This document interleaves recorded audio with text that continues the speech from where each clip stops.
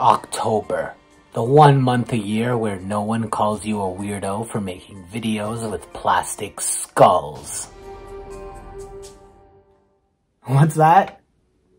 Still weird? That's okay. I love weird. To me, weird is unique. Weird is something special, something different. So today, we are going to look at the strange, the spooky, and the spectacular side of Canada. These are 6 of Canada's scariest attractions. Now, these attractions are in no particular order. Unfortunately, I haven't got to travel across the country to see all of these attractions in person yet. One day, I hope to do all of that. But these are the 6 that in all of my research have really stood out as the big, large attractions here in Canada. Ones that people travel out of the way to go to. Now, here in our country, we do have countless haunted houses. So for this list, I wanted to keep it to haunted attractions that have 3 or more haunted houses. Just to make the list a little more concise. Now, some of these haunted houses on the list today are not going to be open this year. But I do believe that all 6 of these will be open again in the future. So all of you will have the opportunity to check these out. Now please, if I forgot one of your favorite Halloween attractions, let me know down in the comments below. And before I start, please make sure to hit subscribe. I'm going to be bringing you a whole bunch more videos in the future, covering a whole bunch of amazing, fun topics. Since I am planning on making this video about 539 seconds long, I thought I'd end the video today by eating 539 sharp nails. So if you stick around to the end of the video, you'll see that. The first on our list takes us to the biggest haunt in Canada, Canada's Wonderland's Halloween Haunt. Now I thought, before I tell you a little bit about each one of these Halloween attractions, I would read you the description that each one of these attractions released to the press for the 2019 season, just so you can get an overview of what the haunted attraction has to offer. So beginning Friday, September 27th and running on select nights to October 27th, you can run all you want, but you can't hide from the 700 plus terrifying monsters that we'll have on the loose. Prepare yourself for a screaming good time at Halloween Haunt, the ultimate collection of chills and thrills in the greater Toronto area. Navigate through the darkness of horrifying haunted mazes while discovering a world of living nightmares and elaborate scare zones. And don't miss our collection of wicked live entertainment.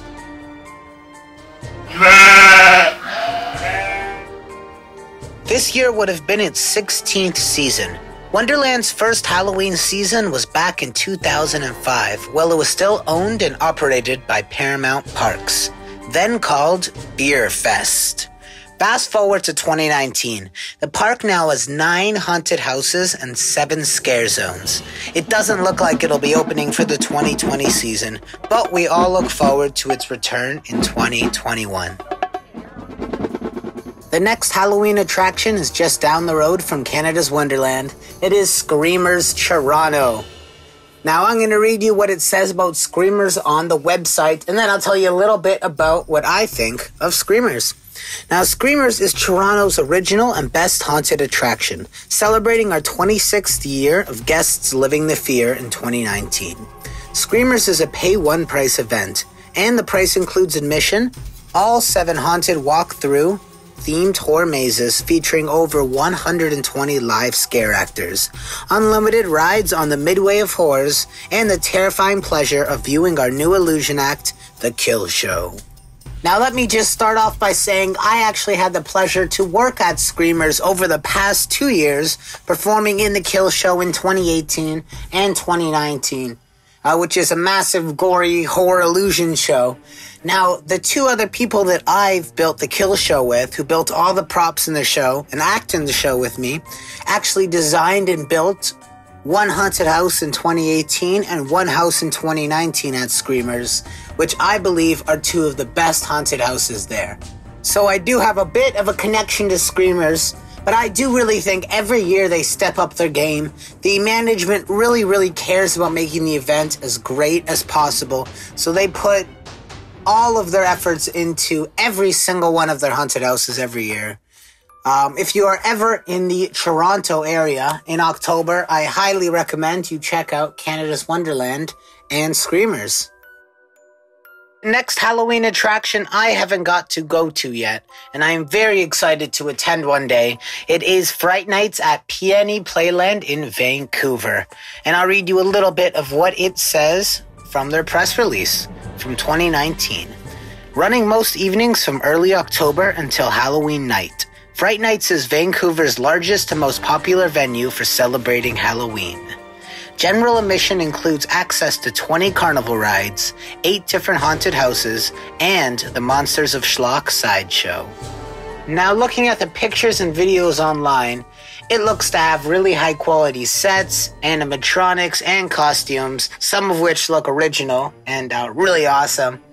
It seems to be the same sort of experience you would get going to Wonderland or Screamers, where you have some rides and a few haunted houses to go through. I can't really compare the quality because I haven't gone yet. But please, if anyone has been, let me know in the comments what you think.